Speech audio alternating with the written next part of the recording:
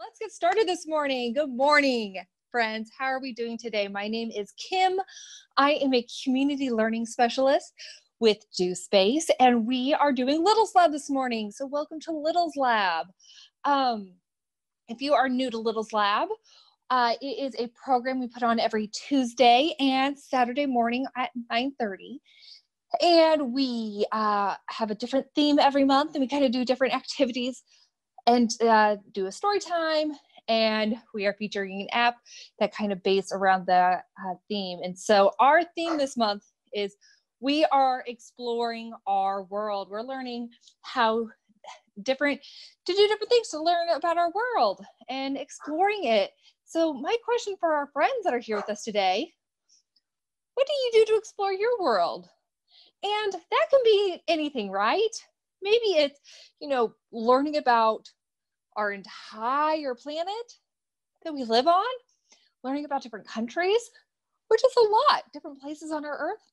Sometimes it's just as simple as hanging out in our backyard, looking at different plants, different trees, maybe going on a hike, maybe going to the park, just learning about, things that is in your world, what you experience every day. And so what do you like to do? So we have a friend, Roy, and he says he likes to climb mountains. That's awesome. I also like to climb mountains, Roy. I love to hike. Our friend Paul says he loves to play games. That's great. That's a great way to learn, right? Yeah, playing games. We talked about that last month. We did a lot of different game playing, so that's awesome. And what else? Sometimes, I like to go to the park. Sometimes you can see some fun animals, right? In the neighborhood that I live in, sometimes we see some deer and some turkeys. I love it when I see the turkeys. Those turkeys are so funny. And we see a lot of squirrels. And sometimes it's just fun seeing, experiencing those little things, right? And so, our friend Byron says he likes to explore through listening to things. That's that's a great way. So exploring by listening, it's springtime, the birds are out, so it's fun to listen to the different birds and figure out, are those the same birds? Are they different birds? Which birds? You make different noises, sing different songs. And so that's exploring your world, that's learning. And maybe trying to look and see which bird is making those calls or singing those songs. And so, which is kind of fun. Absolutely. So there's so many different ways to explore our world, right? There's so many different ways. So if you think about it, there's something that you want to shout out, put in our chat, and I'll read it aloud. So perfect. Well, so I'm seeing a lot of new friends' names in our chat, or our participant names, which is great. So because of that, I'm going to kind of explain how we do things with our digital webinar. And so I like to start out with our calendar, because I think our calendar is such a great way to help us with our numbers and our days of the week and just things going on in our month and even our letters. And then we are going to be reading a story called Rainforest 123, Rainforest Colors 123, I believe. And so we are going to be talking about the rainforest a little bit. And then I'm going to be featuring an app called Tiny Bop Earth. And so it's kind of an interactive one where I'm going to be controlling it, but I'm going to be telling you what I do because I'm coming to you from my iPad right now. So let's get started. And so I am going to share with you a website, and it's called Starfall. And I really like Starfall because it is a really great website that has a lot of free activities for all different ages and that kind of cover all different things. And so I'm going to go to the kindergarten one. And I'm going to go to, if you look on the right-hand side, you'll see we have a little calendar. So I'm going to go to the calendar. And so if we were at Do Space, if we were in the building doing Littles Lab Do Space, we have a great big touch monitor that I would have our kiddos come up and help kind of move along this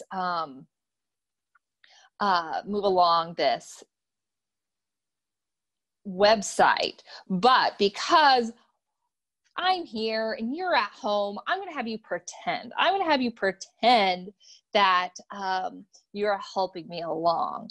And so I'm going to ask you to maybe touch your screen, and I'm actually going to be controlling it, but you are going to be pretending that you're helping me. So we're going to do a little bit of pretend play. So for example, you should see a big white triangle in the middle of your screen. Can you guys go ahead and touch that triangle? Go ahead and touch that triangle.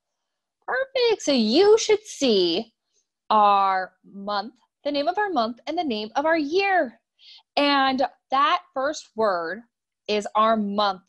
And so what is the very first letter of our month? What do you think that very first letter is that in the name of our month? What is that very first letter?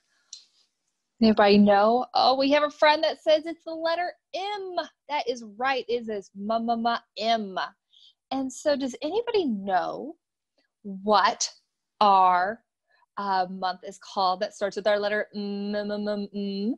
Yep, our friend Roy said it's M, makes our M sound. What month makes that M sound that we are in? Does anybody know? It is our month of May. That is right. It is our month of May. So we are in the month of May, and we are in the year 2020, 2020.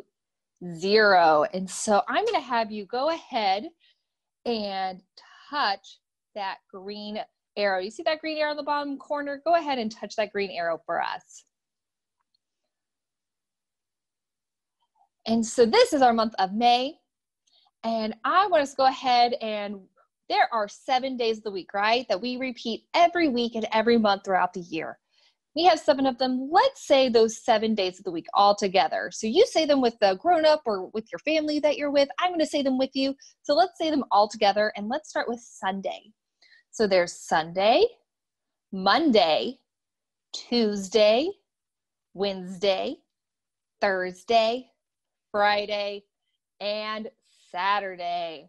And so, yeah, so those are our 7 days of the week. And who knows what our day of the week is today? What's our day of the week today? And so, does anybody know our day of the week today?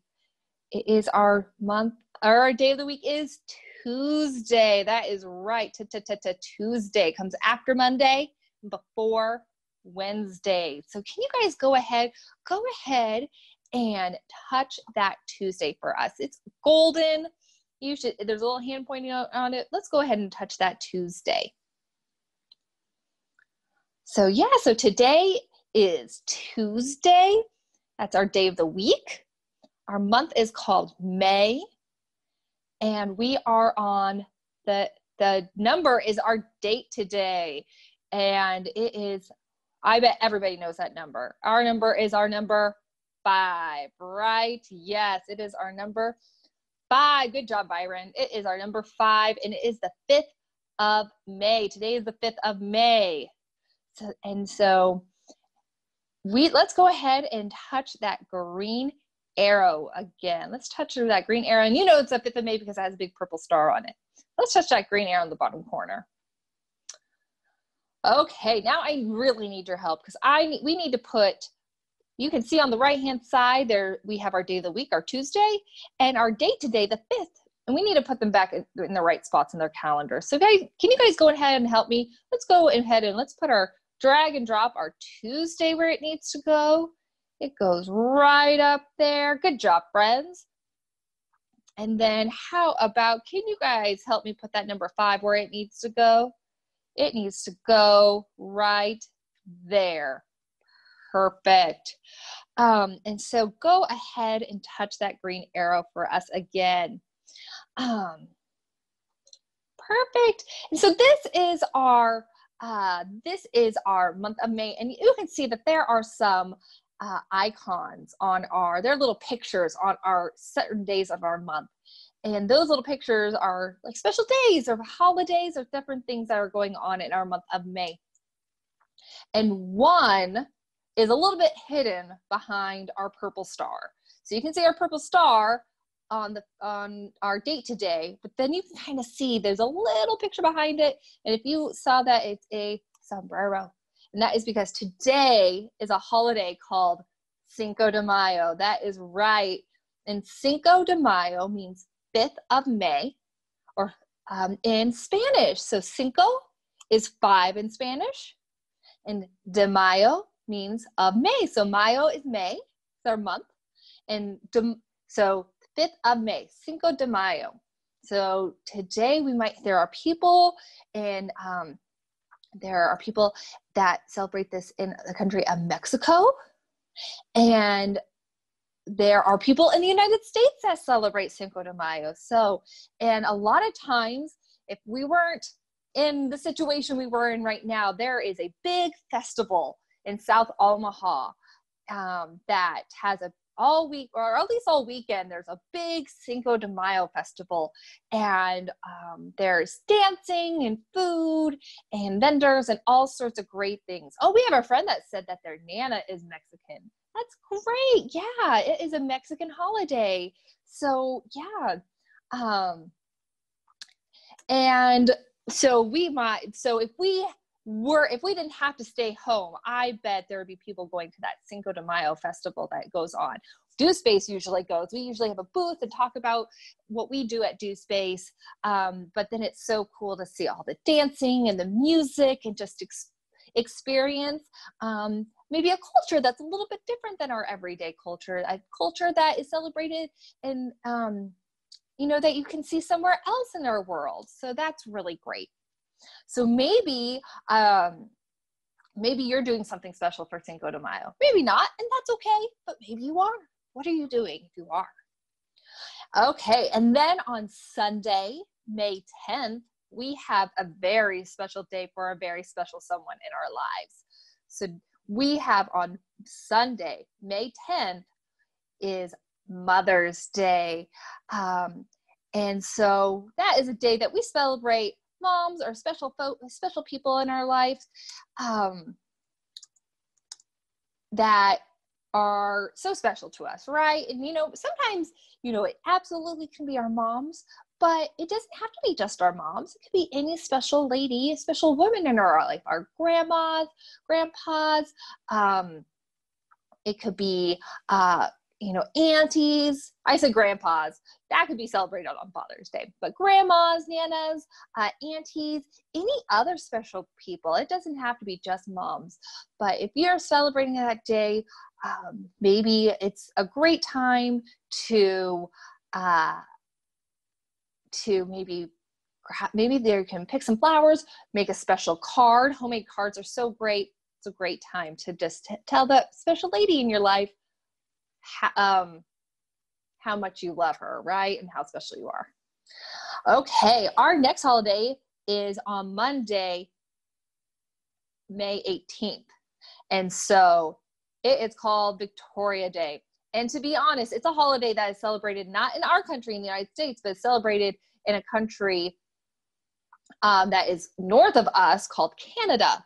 And because we are not Canadian, and I'm not Canadian, I'm not exactly sure. And I keep meaning to look up what Victoria Day is. And I'm not quite sure. I'm assuming it's a day to celebrate a Queen of England her name was called Victoria, Queen Victoria. She lived in the 1800s. And so but that might be a good thing to explore today. That might be something you can explore, and maybe with your grown-ups, look it up, do a little research. What is Victoria Day in Canada, and how do people celebrate that in Canada? Or maybe somebody in our attendees in Canadian, let us know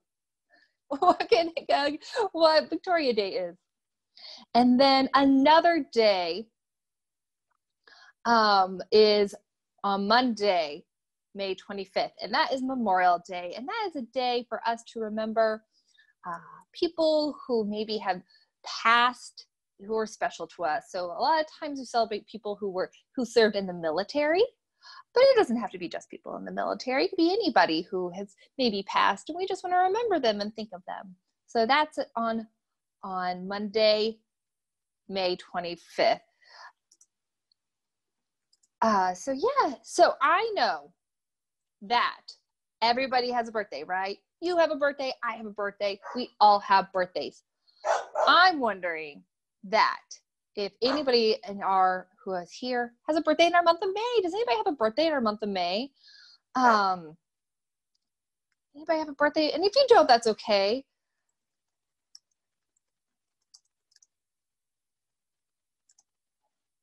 And if you don't, I'm not seeing anybody with a month of May. That is okay. No May birthdays. I don't have a birthday in the month of May either. So maybe we'll just put a piece of cake on our date today as well, because we'll pretend that's like a dulce de leche cake that for Cinco de Mayo. So perfect. Okay, friends. So we are going to move on, and we are going to read our stories. So I'm going to change, and I'm going to try and not put my hand in front of the camera. We're going to stop sharing. We're going to share an app. My app is called Epic Books, and it is a great app to help with, has a lot of stories and all sorts of things. Down in the Jungle, not Rainbow Colors. It's called Down in the Jungle. I was confused whenever I was telling you the name of the story. So let us get started. This is called Down in the Jungle 1, 2, 3, a rainforest counting book. So here's my question to you.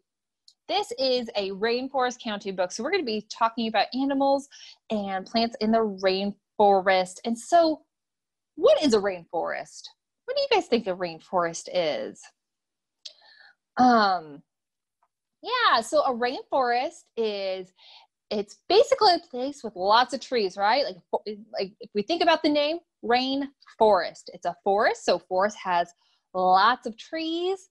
It's really humid. That's right, humid. So it has a lot of moisture or water in the air. And there's a lot of rain, and it's hot. And it is a lot of times our rainforests are along right in the middle of our earth. So a lot of times, they're right around a place on our earth called the equator. And basically that's a line that goes if you think of it like if you take like a basketball and you took a piece of string and you put like from left to right, if you place a piece of string around right the middle of that basketball, that would be like the equator on our earth.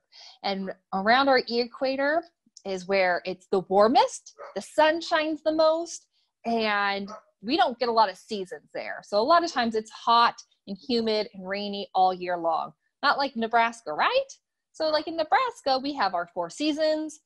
It gets obviously hot, it gets obviously cold. Right now we're in our season of spring, but around the equator, it is basically all the time really hot and rainy.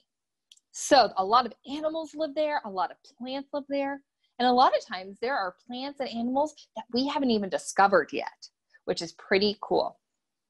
So let's get started. We are going to read, we're going to practice our counting. And so we are going to practice our counting, and so let's get started. So the jungle is full of plants and animals. Let's see how many we can count. And what is that little animal? What do you see? What do you see that little animal? Is it like a little gecko? It is a little gecko. So let's see our next. Ooh, and what is this animal? Is this a jaguar? Yeah, it is a jaguar. And there's only one of them. It is our one jaguar. One jaguar hunts, and jaguars hunt and they live alone. So yeah, that is our one jaguar. It's so pretty with the spots, right? They help those spots help the jaguar blend in the trees. What's our next number, friends? What's our next number? Is our number 2? Yeah, there are two birds or two parrots eat nuts. They crack open their beaks. They crack them open with their beaks. That is right. So these parrots crack open their nuts with their beaks. We have our two parrots. Let's see what our next animal is. What is this animal? Do you guys know what this animal is? This is a sloth. These are sloths, and based off of their fingers or their claws, it looks like they are three-toed sloths. And so, which is good because there are 3 sloths. That's our next number. 3 sloths hang from trees. They spend most of their lives in the trees. They rarely come down from above in their trees because that's where some predators are. They don't want to get gobbled up. So they hang out in the trees. Ooh, what's our next number, friends?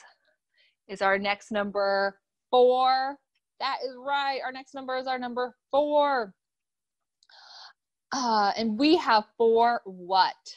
These are 4 green snakes that coil around trees. They hold on with their tails. So yeah, these are 4 snakes. Do you guys like snakes? I love snakes. I think they are such cool animals. And they are green, so they blend in with the leaves of the trees that they live in. What's our next number, friends? It's our next number 5. Our next number is 5. And we have 5 what? 5 little monkeys, or 5 marmosets. I think that's how you pronounce it, marmosets. And they sit on a log. They are the smallest monkey in the world. These little marmosets are the smallest monkeys in the world. Don't they look small and cute? It would be cool to have a monkey, right? Oh, what's our next number, friends? It's our next number, our number 6. Our next number is our number 6, and we have 6 what, friends? We have 6 butterflies. There are 6 morpho butterflies that fly by. They are one of the biggest kinds of butterflies. So they look really big, right? These look like really large, beautiful butterflies. What's our next number, friends? It's our next number, our number 7. Yeah, our next number is our number 7. And there are 7 orchid plants that grow. They grow in every color but black. Look at these beautiful orchids that they grow in the rainforest. They grow naturally there, but you may have one, or maybe your grown-up mom or dad may have an orchid plant in your guys' house. A lot of times people grow them in their house as well, but they grow naturally in the rainforest. What's our next number, friends? Is it our number 8? That's right, our number 8. And what is there 8 of? There are 8 large bats that fly by. They are called flying foxes, and they are the largest bats in the world. Look at those bats. They are the biggest bats, and they are so important to our world because bats eat a lot of mosquitoes and other flying bugs. And so, I don't know about you, but I really do not like mosquitoes. So I like that there are bats that eat up those mosquitoes so they don't eat on me. What's our next number, friends? It's our next number, our number 9.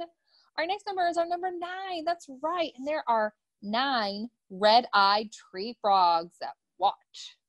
Their red eyes scare larger animals away. Yeah, look at those. I mean, they are so bright green. But I think if I saw some big red eyes staring back at me in a dark rainforest, I think I'd be scared too. What's our last number, friends? Is our last number our number 10? That is right. It's our number 10. And we picked 10 pineapples. What else can you count in the rainforest? Is there anything else you can think about that you can count in the rainforest? What else? There are so many things, right? There are so many things to count in the rainforest. It's hard to keep track. And like I said, there are even plants and animals that we have never even discovered in some of our rainforests. So maybe maybe there are some things that you want to explore in the rainforest. Maybe you can look some of that stuff up with your grown-ups. Perfect. Okay, friends, we are going to, that is the end of our book.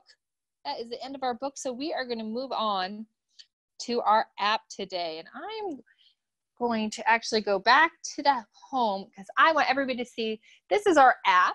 And our app that we are featuring today is called Tiny Bop the Earth. And it is a really cool interactive app that features all sorts of different subjects. And this one is specifically kind of about our Earth. So let's take a look. I'm going to press that play button.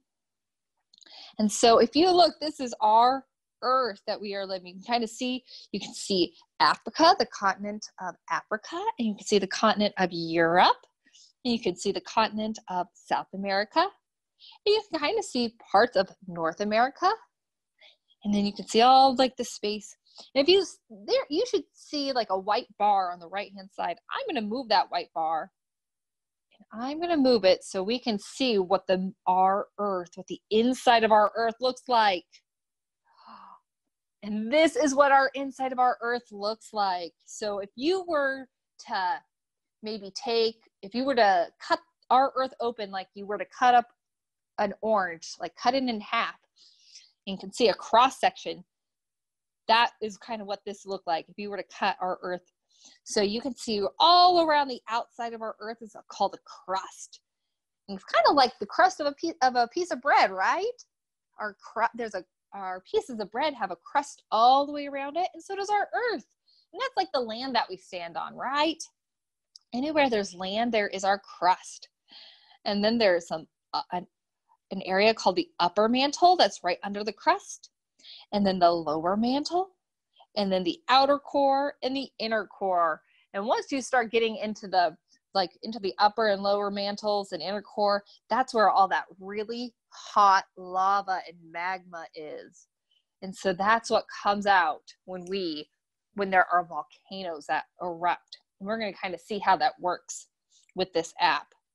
So that's why it'd be really hard to dig all the way down, because eventually you would get into some magma and it would get too hot and your shovel would melt, and we don't want our shovels to melt, right? So let's take a look at our Earth. So I'm going to go over to where our ocean is. So you can see that there's all sorts of different types of Earth and I'm going to play with this one. So if I'm going to actually go back really quickly.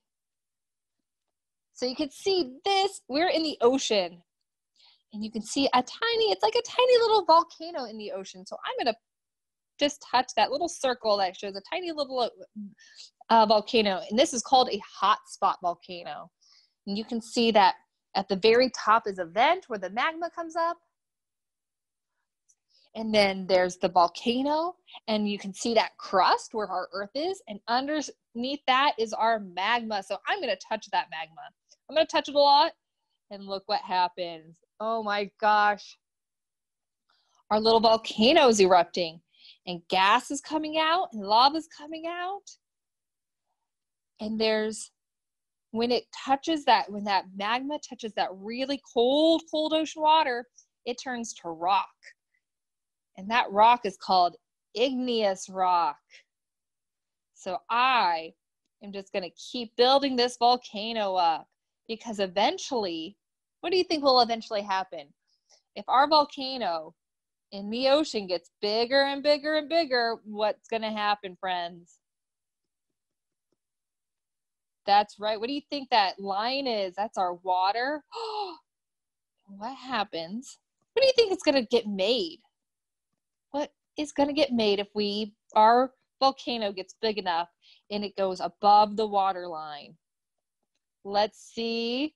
Oh, it's getting so big. It's getting so big. Let's see what will be made. Now the gas is going away and a volcanic island is made. So if you've ever heard of the state of Hawaii, It is made up of lots of several different islands, and those islands were all made by volcanoes underneath the ocean, just like we did. So they're all volcanic islands. Now, this is just a teeny tiny one, but, and it takes a long time, millions and millions of years sometimes, for those volcanic islands to be made. But that's exactly how they're made. Lava comes up and cools down by the ocean water and eventually breaks the surface of the water, and an island is made. How cool is that? So now you can see our tiny little volcanic hotspot volcano turned into a big island, right? It sure did. We're going to see what else the water can do. So I'm going to click. You can kind of see a little cliff, and we're going to see what happens with what water can do, because water is such a powerful thing on our earth, right? It can do a lot. It's so good for like our plants and for us to drink, but like ocean water, it can do a lot of damage, and it can even break up some rock. So we're going to see how that happens. So this is called sedimentary rock, and I'm going to be making some waves with my water. So see, I'm making some waves with my water. And these waves are eventually breaking down our cliff, because our sedimentary rock has a lot of holes called they're porous. Oh, and then it's all gone. And so because they have a lot of holes in them, it's easy for water to get in, and it's easy for that rock to crumble. So that is how water can break up different pieces of rock. And we're going to look at, because I think the volcanoes are really cool, we're going to see what all the different kind of volcanoes. We're going to look at some of the volcanoes. So this is another volcano like that isn't in the ocean. And it's very similar to our hotspot one, right? And so there are different kinds. So I'm going to change it. This one, and it looks like this is called a plug dome. But maybe if I change it so it's taller and it has a smaller hole, it's called a stratovolcano. And then maybe I'm going to change it so it's a little bit lower. It's called a cinder cone volcano. So there's all different ways. There are all different types of volcanoes depending on how high they are and how big the hole is, but they usually do the same thing like our hotspot. So if we build up that magma, woo, you can see that it makes a big eruption, right? So there's lava that comes out and gas and ash. It comes up through that vent, through the crust, that magma comes up. Oh, and it kind of is shaky, right? Because a lot of times, sometimes our volcanic eruptions are so strong, they can shake the earth too. So friends, we are just about out of time. So I am going to actually go back to my Zoom so you guys can see me. And yeah, so friends, thank you so much for joining me for Little's Lab today. If you're interested, again, I will type out that our app today was called Tiny Bop